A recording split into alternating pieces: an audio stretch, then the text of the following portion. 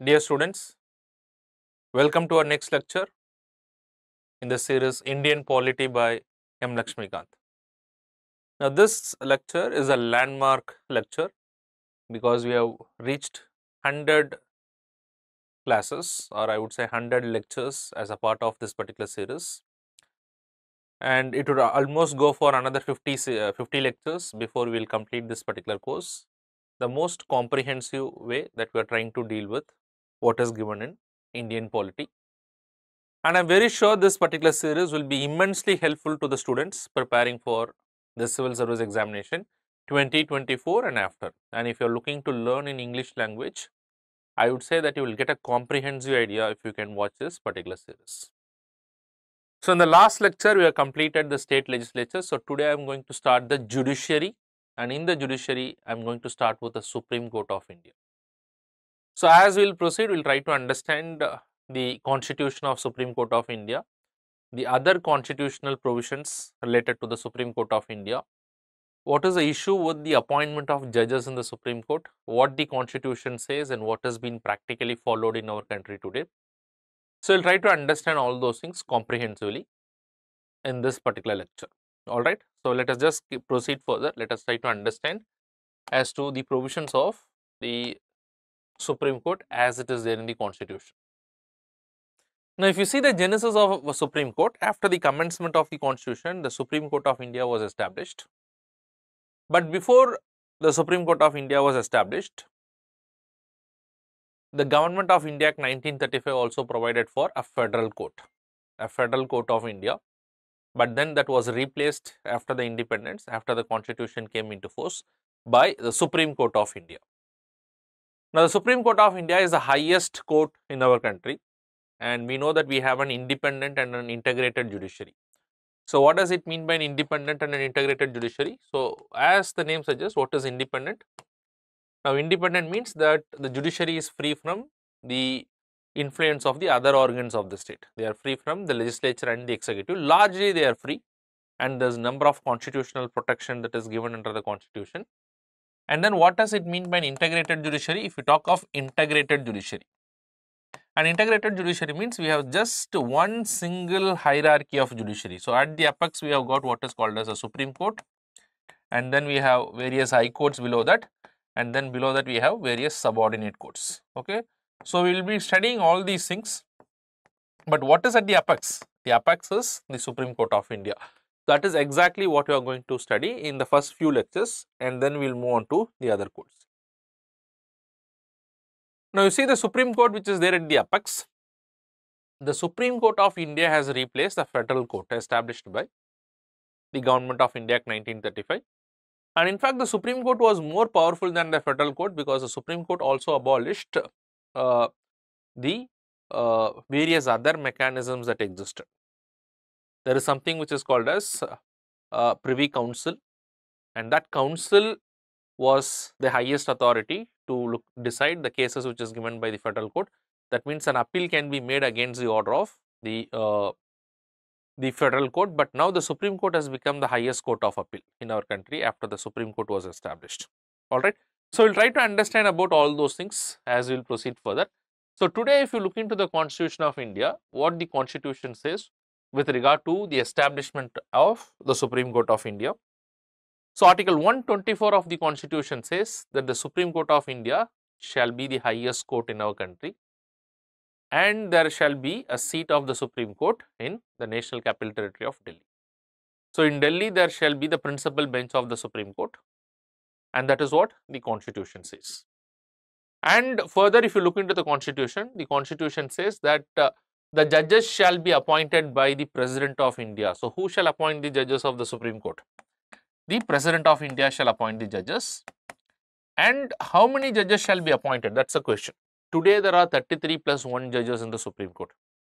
We have 33 judges plus 1 Chief Justice of India. So, overall we have 34 judges. So, today that is a sanctioned strength of the judges of the Supreme Court. But that was not the strength in the original constitution. In the original constitution, the strength that was authorized was 7 plus 1. There shall be 7 judges of the Supreme Court and then 1 Chief Justice of India. But however, the Constituent Assembly very well knew that this strength may not be sufficient in the future as and when the population increases. And that is the reason the constitution has given the power to the parliament. So, who can do that? The parliament has a power to vary the number of judges. So, the number of judges will be decided by whom? By the parliament. And what is the power of the parliament? The parliament can enact a law and in fact an ordinary law. So, they can enact a law and by that law they can determine the number of judges. So, in the future if the number of judges are to be increased, which was initially how much? Which was initially 7 plus 1 judges, and if that number of judges is to be increased from 7 plus 1 judges, who has the power to do that? As I already said, the parliament has the power to do that. Accordingly, the parliament has enacted a law which is called as the Supreme Court Number of Judges Act. Initially, the strength was increased to 10 plus 1 and then by subsequent amendments, the strength has been increased continuously. And today, what is the strength of the judges of the Supreme Court? As per the latest amendment to this particular act, it is 33 plus 1 judges. Now, the basic understanding you will have to take away from whatever I have said is that who has the power to regulate the number of judges, modify the number of judges in our country? It is the Supreme Court of India. It is the Parliament of India. So, the Parliament can make a law and they can increase the number of judges. And today the number of judges is 33 plus 1. So, this is the basic idea you should have. But now the most important and the most crucial question that you have to answer is how the judges in our country are appointed. Now, what does the constitution says with regard to the appointment of the judges of the Supreme Court? So, most of you might know that how the judges are appointed. The judges are to be appointed by the President of India when it comes to the judges of the Supreme Court.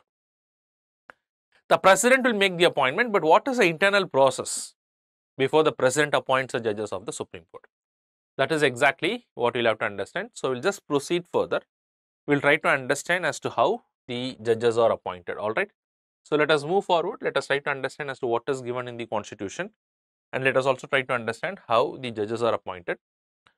So, before I proceed further, you might be knowing that StudyIQ has a batch and this batch is what is called as the prelims to interview batches, which means this batch covers everything from the prelims stage till the interview stage, which is the foundation program of StudyIQ.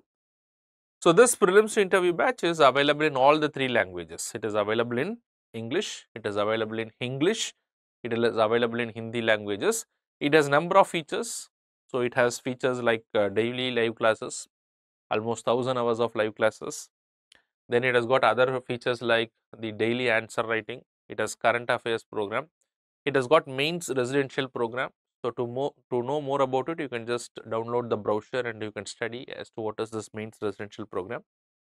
And then after that, they also have an interview guidance program. So, it's trying to give a complete package to the students. So, students who are interested in these courses, you can take admissions for these courses. The last day to take admissions for the month of August is 31st of August. And if you want to get an additional discount on these courses, not only to the P2I batches, but also to any course that is offered by StudyIQ, be it their optional program, be it their long-term program, be it their state PCS, you can use my code Babu Live. Alright. So, now let us proceed further. Let us try to understand as to how the appointment of the judges of the Supreme Court is made.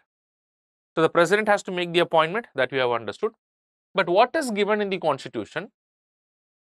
That the constitution says that the President, before makes an appointment to the judge of a Supreme Court, he has to consult the judges of the Supreme Court and such other judges of the High Court and the Chief Justice of India. So, all these people has to be consulted. That means the President will appoint a judge of a Supreme Court, but before appointing, he has to consult the Chief Justice of India and such other judges of the Supreme Court and the High Court as he may deem necessary. That is exactly what is given in the constitution. That means the constitution does not say which judge of a Supreme Court and which judge of High Court shall be consulted, but it is saying as he may deem necessary. So, if the President thinks that he has to consult certain number of judges, he can consult those judges of the Supreme Court and the High Court, but consultation with Chief Justice of India is mandatory. So, he has to consult these people and then the appointment has to be made. That means basically when I say it is not a discretionary power of the President, so the President acts in accordance with the aid and advice of the Council of Ministers. So, in the original constitution, even today this is what is mentioned in the constitution, you can see that the appointment power is given to the president. So, the president is going to make the appointment. When we say that the appointment of the judges of the Supreme Court is to the president, who is having this particular power? This power is given to the executives under the constitution. So, the executives will make the appointment to the judiciary, and that is how the constitution has devised it. But today what we actually follow is that the executives are having the primacy in appointing the judges of the Supreme Court is what we have to understand. If you look into practically, today the system that we follow in our country is what is called as the collegium system. So, what exactly is the collegium system? And in fact, you will be surprised to know that this word collegium is nowhere mentioned in the constitution. So, collegium is nowhere mentioned in the constitution, but today we follow what is called as a collegium system. So, let us try to take a moment to understand as to what exactly is this collegium system. So, what does it mean by the collegium system? So, what is the collegium system? So, collegium system means it is a system of appointment where the judges to the higher judiciary are appointed by the judges. So, what does it mean by the collegium system? I am just repeating it again, that the judges to the higher judiciary are appointed by the judges themselves, or it is a system of appointment where the judges appoint the judges. When I say the judges appoint the judges, that does it mean that there is no role to the president in appointing the judges? So, that is not the case, but the role of the president has become very nominal in the entire process of appointment. Nominal means he does not have much say, or in other words, today the president of India has to appoint those judges to the Supreme Court, those who are recommended by a collegium of judges in the Supreme Court. So, what does it mean by collegium of judges? Collegium of judges means group of judges. Those group of judges will recommend the name, and those names or those persons shall be appointed as the judges of the Supreme Court. And that is basically what is called as a collegium system. That means, or in other words, I can say the power that has been given to the executives, which means the president to act on the aid and advice of the Council of Ministers, has been now taken by the judges itself, by a collegium of judges rather, by a group of judges. So, the group of judges in the Supreme Court will recommend the name to the judges, recommend the name to the president, and the president is going to appoint those people as the judges. So, this is exactly what is called as the collegium system. Alright, now let us try to further understand. On the one hand, I said that the word collegium is nowhere mentioned in the constitution. So, what is the genesis of this collegium system? So, let us try to understand that and how the collegium system came into existence. Now, if you have to understand as to how the collegium system came into existence, it came through a series of judges cases. Or I would say that the collegium system has evolved through 3 judges cases. So, even for the purpose of examination, you can mention that as judges case 1, judges case 2 and judges case 3. In every case, the Supreme Court came out with certain interpretations, and ultimately in the 3rd judges case, it was finalized by the Supreme Court that how the judges shall be appointed to the Supreme Court. And that is the exact system that is followed in our country today. It is based on the judgment that is given by the Supreme Court in the judges case. So, now let us try to understand as to how this collegium system evolved, where first of all the collegium system came into existence, in which judges cases, for which we will have to go back to the first judges case in 1981. We will have to understand as to what happened in this first judges case. Now, this is the first time a question was brought in front of the judiciary to understand the meaning of the word consultation that is given in Article 124 of the Constitution. Because as per Article 124 of the Constitution, what does the Constitution says? Article 124 of the Constitution says, please understand, that the judges of the Supreme Court shall be appointed in consultation with whom? In consultation with the Chief Justice of India, and apart from that, he shall also consult such other judges of the Supreme Court and the High Court as he may deem necessary. So, consultation with the Chief Justice of India is mandatory, and the other judges he can consult also. But then the question that was raised is, what is the meaning of this word consultation? Now, normally we understand what does it mean by consultation. So, consultation means you consult someone, but then the opinion that is given by them is not binding. You are just making a consultation, and whatever opinion that they give may be not binding upon you, or there is no need for you to follow those instruction or the opinion that they give. So, that is the normal understanding we have. So, this question was raised in front of the judiciary. The Supreme Court came and explained this. What is the meaning of the word consultation? This is exactly what the Supreme Court has to answer. So, the Supreme Court in the first judge's case said that the word consultation does not mean concurrence. Because in the petition, a question was raised whether the word consultation used in Article 124 would mean only consultation or is it concurrence. There is a difference between the word consultation and concurrence. So, what is the difference between the word consultation and concurrence? If you see consultation, so consultation means you are just consulting someone and then their opinion is not binding. But concurrence means you are consulting someone and then the opinion that they give is binding upon you, then that becomes concurrence. That means you will have to ask them and whatever opinion that they give, you have to follow it also. So, what is the meaning of the word consultation that is given in Article 124? It would only mean consultation or it would also amount to what is called as concurrence. The Supreme Court of India categorically said that the meaning of the word which is given in Article 24, when we say that the President has to consult, it is merely a consultation. It does not amount to what is called as concurrence. That means the opinion that is given by the Chief Justice of India is not binding upon the President. But what is important, what is mandatory, is that the President has to consult the Chief Justice of India. After consulting, the opinion may be given, but the President can function independently. Not necessarily he has to follow or he has to implement the opinion that is given by the Chief Justice of India, because here the word consultation does not amount to what is called as concurrence. And who has been given primacy by this particular decision? Who has been given a pivotal role or an important role in appointing the judges? The Supreme Court of India says that the primacy remains with the executive, or in other words with the President. But when I say President, it is not a discretionary power. So, the President would continue to act on the aid and advice of the Council of Ministers, and according to whose opinion the President shall appoint the judges, although he has to consult the Chief Justice of India before doing this. That is a decision that is given by the Supreme Court in the first judge's case. Now, you know that the Supreme Court can look into its own decision. So, the matter was again brought to the Supreme Court through what is called as a second judge's case. So, let us try to understand as to what happened in the second judge's case. So, look into the scheme of events that happened in the second judge's case. In fact, it is only in the second judge's case the collegium system evolved. Although in the first judge's case a clarification was given that what is the word consultation would mean, but when for the first time the word collegium was used by the Supreme Court, it was in the second judge's case. So, in the second judge's case, the Supreme Court made it very clear that primacy. So, what is the question that was asked? So, let us try to understand the question that was asked in the second judge's case.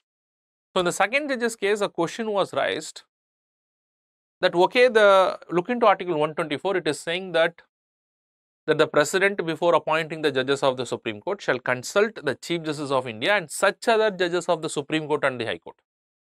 So, it is not only the President, but also the such other judges of the Supreme Court and High Court. So, who are the judges of Supreme Court and High Court need to be consulted? So, the Supreme Court for the first time said that the President has to consult a collegium of judges. And who are those collegium of judges? Who are those group of judges? Because this clarity is missing in the Constitution. The Supreme Court categorically said that this group of judges or the collegium of judges would include the Chief Justice of India plus 2 senior most judges of the Supreme Court. So, below the Chief Justice of India, there will be other 2 judges. So, the Chief Justice of India plus the 2 senior most judges has to be consulted. And then the second important change, so this is the first time that the collegium system came into existence. Now, apart from the collegium system, what is the other change also brought in by the Supreme Court in the second judge's case? Another question was also raised in this particular case, that okay, collegium means that it is Chief Justice of India plus 2 senior most judges, they have to be consulted. But what is the meaning of the word consultation? The Supreme Court said that the word consultation would amount to concurrence. They have changed their earlier decision. And they said what? Consultation would amount to what is called as concurrence. So, how is this judgment different from that of the previous judgment? While in the previous case, that is in the first judge's case, the Supreme Court categorically said that the President has to consult, but that opinion is not binding. But in this case, the Supreme Court of India is saying that the President has to consult not only the Chief Justice, but the President has to consult a collegium of judges, which includes Chief Justice of India plus 2 senior most judges. And the opinion that they give is binding upon the President, because consultation is not merely a consultation, but it would amount to what is called as concurrence. Now, when this judgment was given, there is another confusion in this particular case, that okay, that now the decision which is given by the Chief Justice of India and two senior most judges is binding. It is also amount to what is called as concurrence. But now the question is, what if different judges give different opinion? The Chief Justice of India is suggesting one name, the other judges are suggesting some other names. Which opinion is binding upon the President? Now, for which the Supreme Court of India clarified that the primacy would be given to whom? The primacy would be given to the Chief Justice of India. If there are differing opinions, whose opinion is binding? Although you will have to consult the Collegium of Judges, the opinion which is given by the Chief Justice of India is binding upon the President, and thereby a primacy has been given to the Chief Justice of India. While in the first judge's case, the position of the President or the primacy was given to the executives, whereas in the second judge's case, the primacy was shifted to the judiciary and the role of the President has become nominal. And within the judiciary, whose position has become very pivotal, or the most important thing is the position of the Chief Justice of India, because his decision will have the primacy. But this decision was also not final, and then subsequently in the year 1998, the third judges cases came, the same matter was again brought before the Supreme Court. So try to understand the series of events. First judge's case, the primacy was with the executives, because consultation would amount to what is called as consultation and not concurrence. Second judge's case, here the President has to consult a Collegium of Judges, Chief Justice of India plus two senior most judges. But however, whose opinion would be binding? It is only the opinion that is given by the Chief Justice of India, and they said consultation would amount to concurrence. Now, what is a further change that has happened in the third judge's case? The third judge's case 1998 was brought to the notice of the Supreme Court through a presidential reference. A presidential reference was made under Article 143. Under Article 143 of the Constitution, the President can refer certain matters to the Supreme Court on a matter of urgent public importance or a matter related to the interpretation of the Constitution. So, here there was an interpretation that is required related to Article 124. Now, what was a major question that was raised in this particular case is that first again they wanted to understand as to who are the group of judges and how do you come at a conclusion that it is Chief Justice of India plus two senior most judges. That is not mentioned in the Constitution. So, we wanted to understand as to what is this collegium and who will be part of the collegium. And then the second important thing is, nowhere in the Constitution it is mentioned that the primacy should be given to the Chief Justice of India. But in the second judge's case, you have said that the primacy should be given to the Chief Justice of India. So, that means this is beyond the scope of the Constitution. So, these clarity was sought in the third judge's case. So, the matter has gone to the Supreme Court in the third judge's case. The Supreme Court interpreted Article 124 and said that the very intention behind the Constituent Assembly as to why they have given this particular provision, that the President shall consult the Chief Justice of India and such other judges of the Supreme Court and High Court. The very idea is that the President has to consult a collegium of judges, and hence we will expand the collegium. So, they have expanded the collegium, which was already innovated in the second judge's case, and now they said that the collegium would mean Chief Justice of India plus four senior most judges. So, today what is the collegium? So, today the collegium is, as per the third judge's case, it is Chief Justice of India plus four senior most judges, and this is the position we follow even today. So, the President has to consult the Chief Justice of India plus next four senior judges in the Supreme Court, and they will suggest the name in appointing the judges of the Supreme Court, and which is binding upon the President. Now, the question is, what if there is a differing opinion? Because earlier in the second judge's case, the primacy was given to the Chief Justice of India. Now, it is argued that it is beyond the scope of the Constitution, giving an authority to one single person. So, this was again analyzed by the Supreme Court, and the Supreme Court in this particular case, rightly so, they have said that here the primacy will not be to the Chief Justice of India, because the idea in the Constitution is that the power should be given to the plurality of judges, not just only to the Chief Justice of India. And hence, what the Supreme Court said in this particular case, the Supreme Court said that out of the Chief Justice of India plus four senior most judges, even if two senior judges, so including the Chief Justice of India, there are 5 judges, right? So, out of those 5 judges, even if two senior judges have a differing opinion than that of the other judges,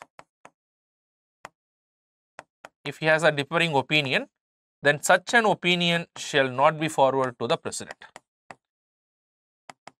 And hence, please understand what is the basic requirement today out of the Chief Justice of India plus 4 senior most judges, at least Chief Justice of India and 3 senior most judges has to be on the same page. They should concur on a particular name, and then only such a name can be forwarded by the Chief Justice of India to the President, and then only such a recommendation which is made by the collegium is binding upon the President. So, in the second judge's case, the primacy which was given to the Chief Justice of India has been now shifted to the collegium. That is one change that has happened. What is the second change that has happened?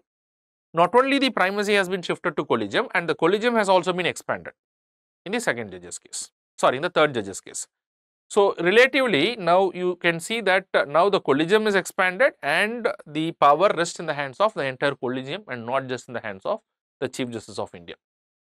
So, once the collegium forwards a name, then the President will appoint those people. And in between these two processes, after the collegium recommends a name and before the appointment, the government can do a background verification of these names. The government can use its law enforcement agencies, it can use its intelligence agencies to do a background verification and a character verification of the names of those judges which has been recommended. And once it is approved by the government, then they can make the appointment. Today, there is no time limit within which the government has to make this appointment. So, there is a little bit of vacuum and a tension that exists between the judiciary and the government, because sometimes the government delays the appointment, and this has been criticized by the judiciary. But however, there is no time limit under the constitution as to when the judges have to be appointed after the recommendation is. Alright, so this is basically what you will have to understand. But today you know that a lot of discussions happened few months back, that the government was trying to introduce a bill to bring in what is called as a National Judicial Appointments Commission. That this present collegium system would be replaced by what is called as a commission. Now, who are part of the collegium system today? Today, only the judges are part of the collegium system. And the judges recommend the names of the judges to be appointed in the Supreme Court. So, the very idea behind this collegium system is, what is the reason that the Supreme Court has given earlier, is the judges are in the best position to assess the qualities and caliber of those people who are to be appointed as the judges. And hence, they should be the one who will decide the names and recommend that to the President. But then it has a lot of criticism also. What is the criticism of this collegium system? They said that the collegium system is non-transparent. It is also criticized that it promotes a lot of nepotism and it's completely a closed door affair.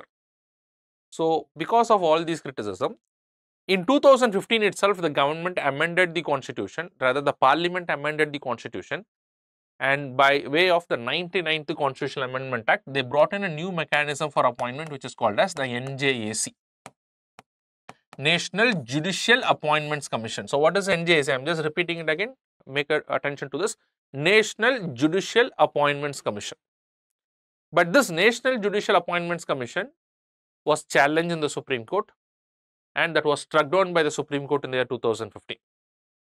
So, the 99th Constitutional Amendment Act, which brought in this NJAC, National Judicial Appointments Commission, is no longer in practice. It has already been struck down by the Supreme Court.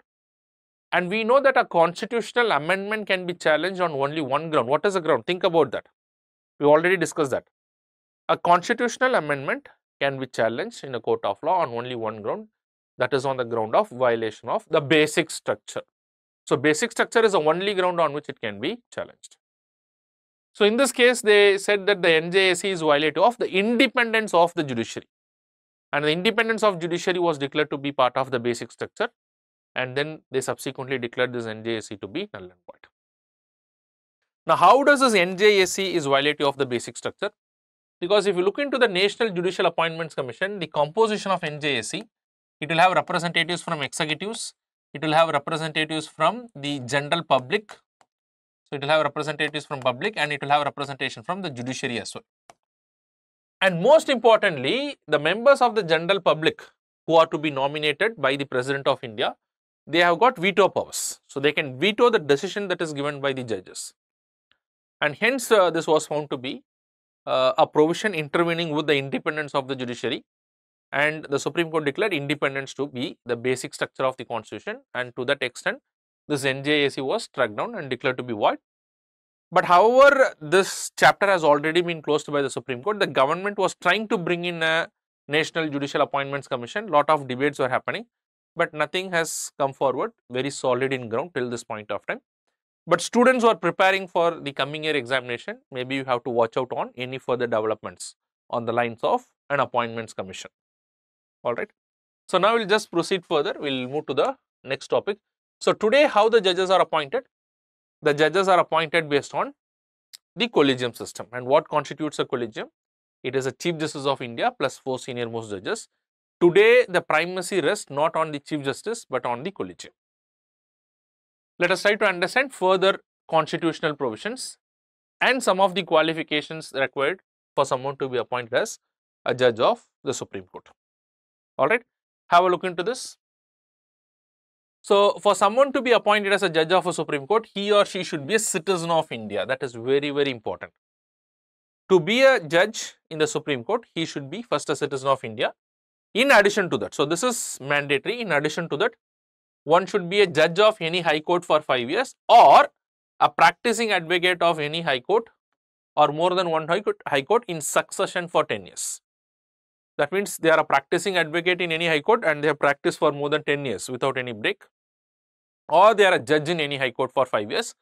Then also, in addition to that, being a citizen of India, then they can be appointed as a judge of a Supreme Court. That is just a qualification I am saying. Not necessarily everyone with a qualification will be appointed as a judge. But these qualifications are mandatory for someone to be appointed as a judge. In addition to that, one should be a distinguished jurist. What does it mean by distinguished jurist? That in the opinion of the President of India, somebody who's got a good knowledge in legal jurisprudence. So, one who has been practicing for a long time or someone who has got a good knowledge in law. Okay.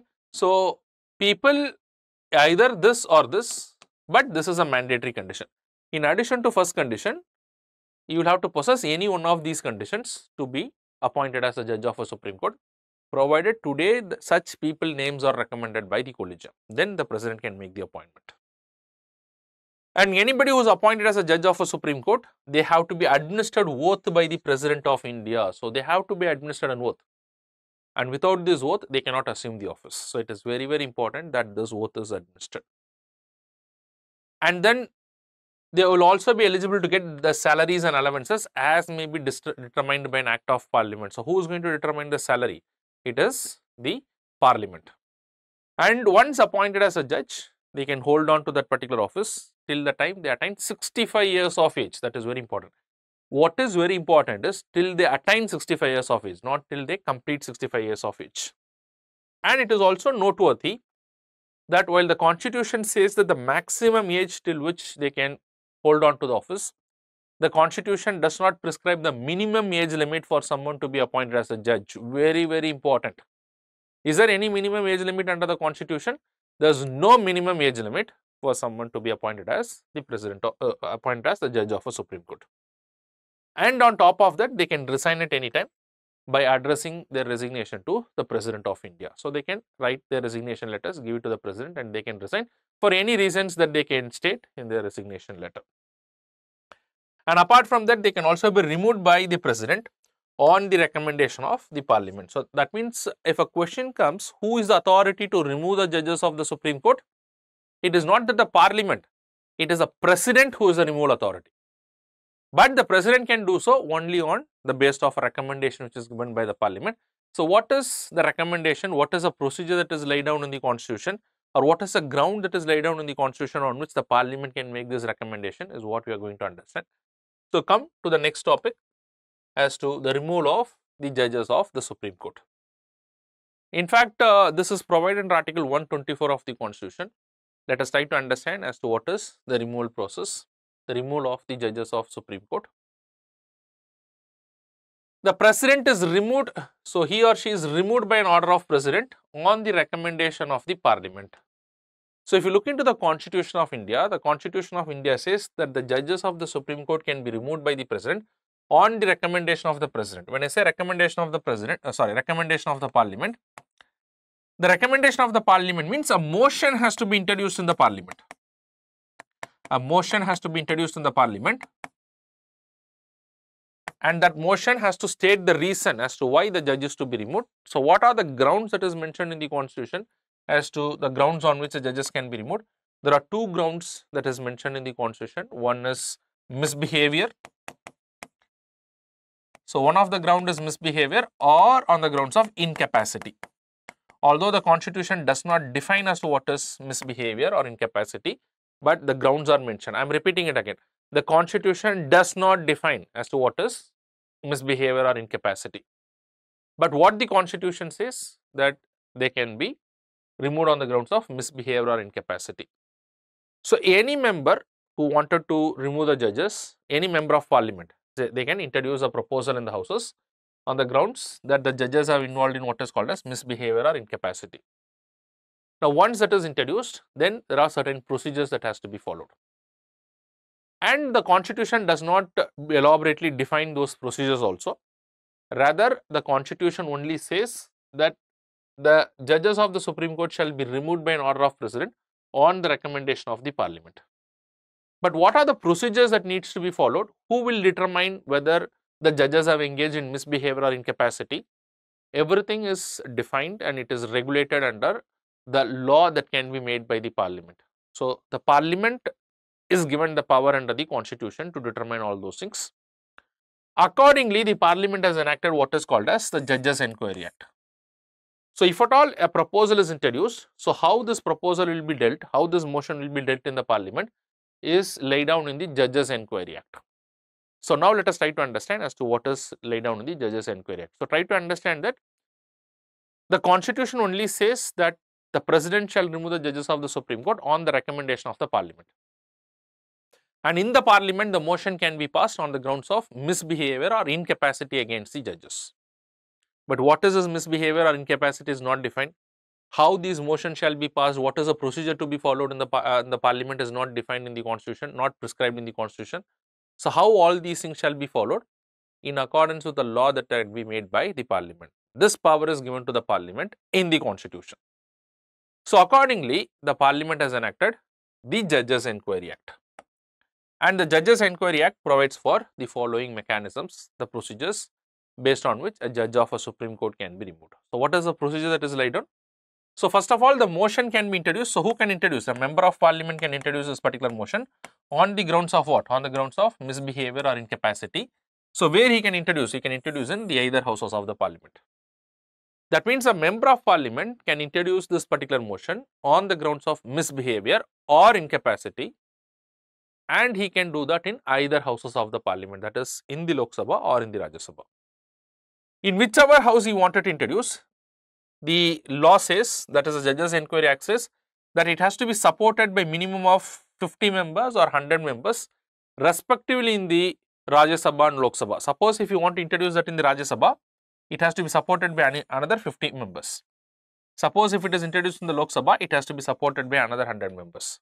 Suppose let us assume I am a member of parliament, wanted to introduce a motion to remove the judge. It has to be supported by another 100 members in the Lok Sabha. Then only I can introduce that particular motion in the Lok Sabha with the permission of the presiding officer. But however, please understand, it is not mandatory even if it is supported by 100 members that the presiding officer should give the permission to introduce this, because it is a discretionary power of the presiding officer. That is what the Judges Enquiry Act says. So, normally they give the permission, but it is a discretionary power. Once the presiding officer gives the permission, then the motion will be introduced in the respective house, provided it is supported by the minimum members. It will be introduced, and in whichever house it is introduced, then it is a responsibility of the presiding officer to appoint an investigative committee, and this investigative committee will comprise of 3 members. It will consist of a retired judge of a Supreme Court, usually a retired judge of Supreme Court, plus a retired Chief Justice of a High Court, plus it will have a distinguished jurist. So, these are the 3-member committee that will be there, distinguished jurist. So, 3-member committee has to be appointed by the presiding officer of that particular house. Now, what is the role of this 3-member committee? So, the 3-member committee will inquire on the charges which is introduced in the house. and then they will see whether the judges have engaged in what is called as misbehavior or incapacity. So, misbehavior means that they engage in acts like sexual harassment or corrupt activities or behavior unbecoming of a judge. And then incapacity means a judge suffering from mental incapacity or physical incapacity that prevents a judge from performing his duty effectively. So, it is the role of this particular committee to determine whether the charge is true, whether there is a charge which is satisfying misbehavior or incapacity. If the report of the committee is affirmative, that means if the committee is convinced, yes, the judges have engaged in what is called as misbehavior, then they will place the report in the house. Now, once the committee submits the report, then the house will take up that particular motion and there will be debate in the house and the debate will be put to vote in the house. And when it is put to vote in the house, if it is passed with special majority in the house, what is the majority? Special majority. So, here the special majority means it has to satisfy two conditions: not less than 2/3 of the members present in voting, and that should also satisfy the absolute majority of the house. When both the things are satisfied, not less than 2/3 of the members present in voting and the absolute majority, when it is passed in the first house, then the proposal will be passed on to the next house. When the proposal is taken up for debate in the first house, the judges have the right to defend themselves also. They can defend themselves on their own or by way of a counsel. And then when it is passed on to the next house, in the next house also when it is passed with special majority, then the proposal will go to the president. And then the moment the president approves it, then that means the judges stands removed. Then the judges cannot do anything about it. And this is a process by which the President of India can remove a judge of a Supreme Court. So, this is basically what you have to understand. But however, please understand, not even a single judge of a Supreme Court has been removed in our country till this point of time. Although in 1989, a motion was introduced against Justice Ramaswamy, who was then judge of the Supreme Court. So, against him a motion was introduced and the 3-member committee was also convinced that he has engaged in what is called as misbehavior. But however, it was not approved in the Lok Sabha. It was not passed with a special majority in the Lok Sabha. So, an extremely difficult process to remove the judges of the Supreme Court.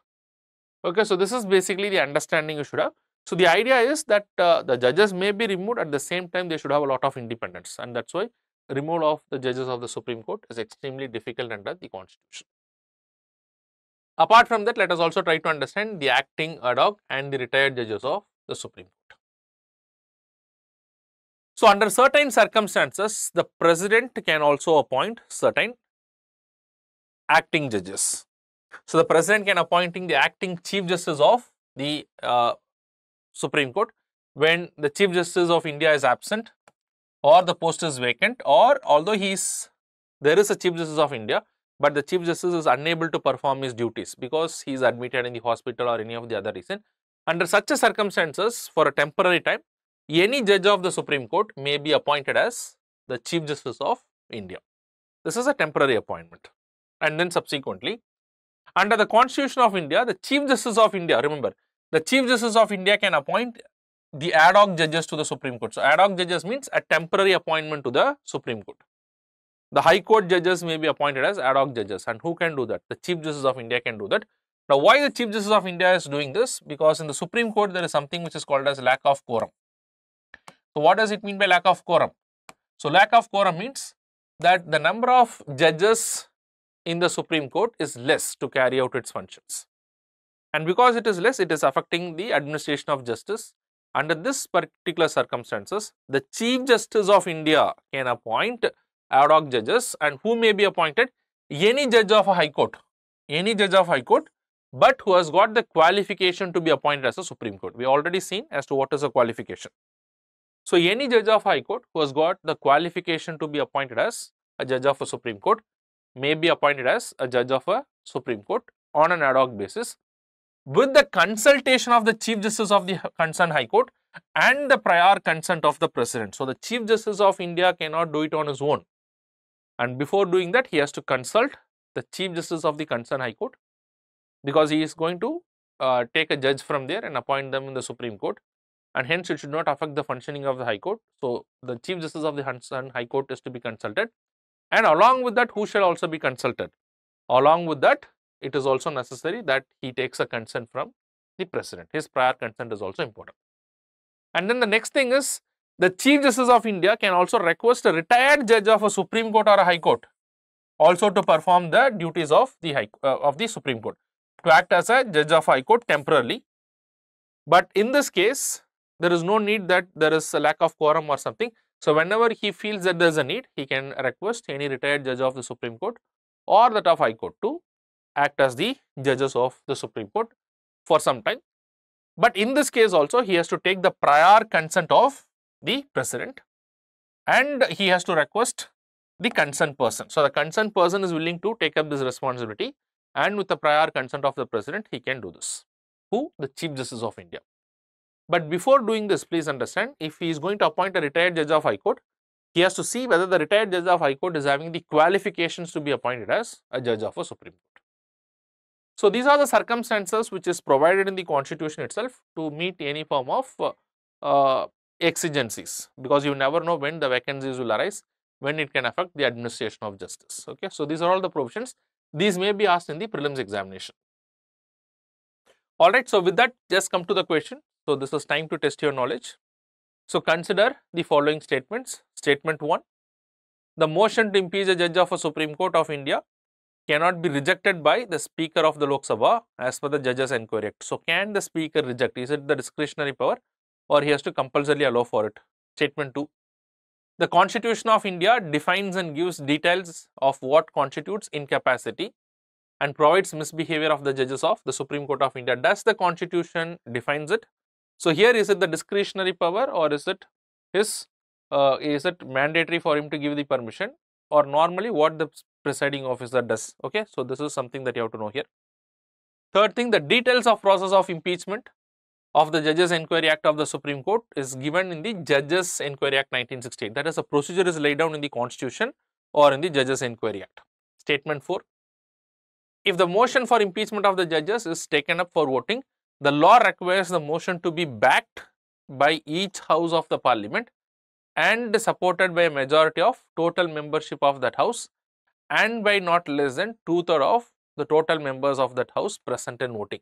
Which of the statements given above is or correct? So try to answer this particular question. Okay, so that is what is important. Okay, so try to answer that question. Try to put your answers in the comment box. And if you like this particular session, you can also recommend this to your friends. And if you want the PPT of this particular presentation, you can get it from my Telegram channel. And also don't miss out on the important current affairs question that I put on daily basis in the Telegram channel. Thank you very much. All the very best. God bless.